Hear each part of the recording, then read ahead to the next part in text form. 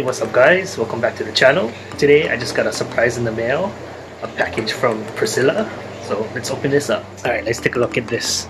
Looks like she ran out of Sharpie. Maybe I'll send her a new Sharpie when I return the favor. Alright, let's open this up. Ah, it's the pink foam. Oh, it's more of a purple. Yeah, that's my favorite stuff. Alright, some stickers. Let's see what else here. Look, oh, this is a bonus. I didn't know I was getting some of this plant.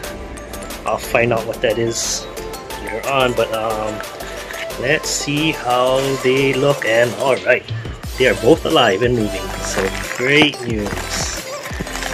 Good job in packing, Priscilla. And these are, oops, these are Betta gladiators, and oh, he or she is quite the jumper.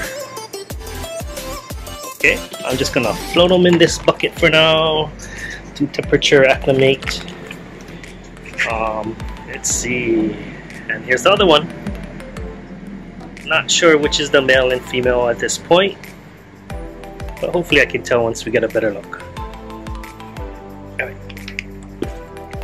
Alright, got them acclimating in the tank that they're gonna go in. They're pretty lively. I think that's the male. And she gave me some kind of moss too. So thanks, Priscilla. Priscilla also has a channel. I'll link her channel in the description below. You guys should check her out. She's a really good artist that draws fish.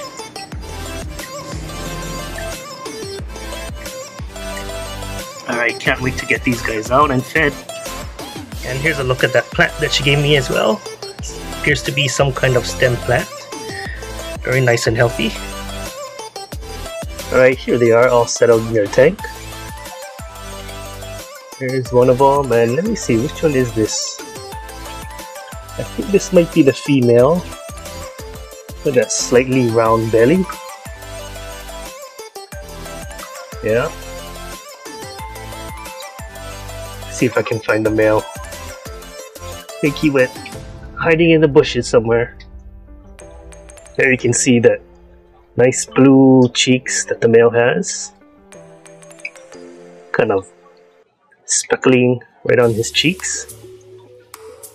And there's a better look at the female. Now you can really see them side by side, what the difference is. It's a nice look at them.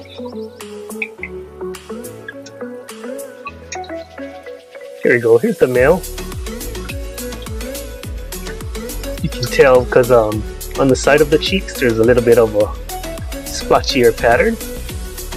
And he's not as round as the female. I just threw in some baby brine shrimp. Give him a little snack. Looks like he's already starting to chew on them.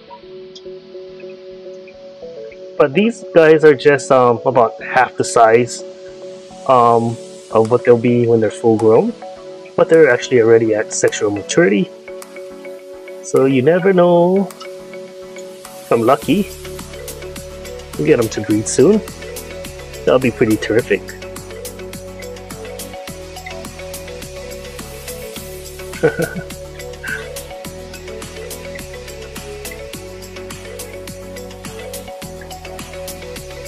Alright, I just thought I would share what I got in the mail today. Pretty stoked. Thanks for watching.